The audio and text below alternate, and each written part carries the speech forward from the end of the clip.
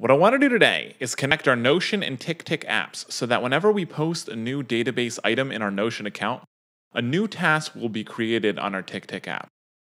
Zapier is a no-code tool that makes it easier for anyone to automate workflows across 5,000 plus apps.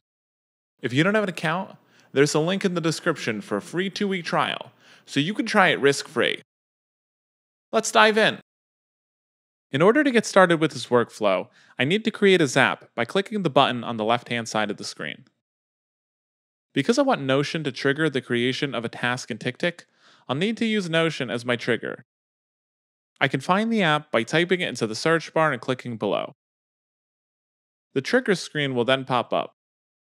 I should click New Database Item as my event and then click Continue. Setting this as the trigger means that anytime Notion sees that I've created a new database item, it's going to run this workflow. The first time we set up Notion, we'll need to authenticate it with Zapier. A link will pop up for you to log into your Notion account.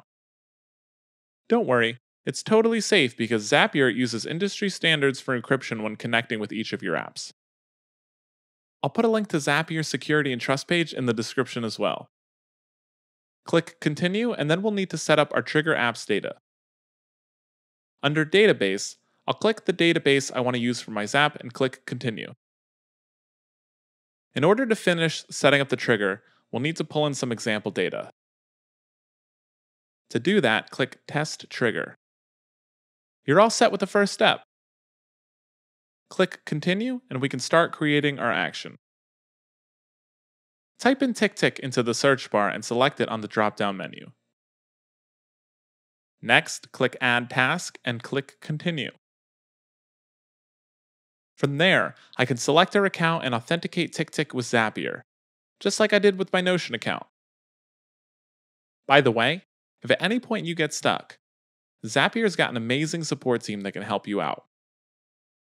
There's a link in the description to their forum post for this specific workflow. Click Continue, and it's time to assign our Trigger Apps data into the Action Apps field. First, pick the list you want your data to appear on. I'm going to click Inbox. Next, for the task name, I'll click Title.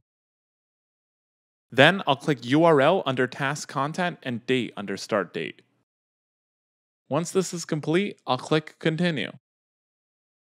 Next, click Test and Review, and I should be all set. Yep, there it is. This is ready to turn on. Now, anytime a new database item is created in Notion, a task will automatically be created in our selected TickTick channel. I hope this was a helpful demo. Zapier can do so much more with these two apps and thousands of others. Check Zapier out. There's a free trial. Click the link in the description.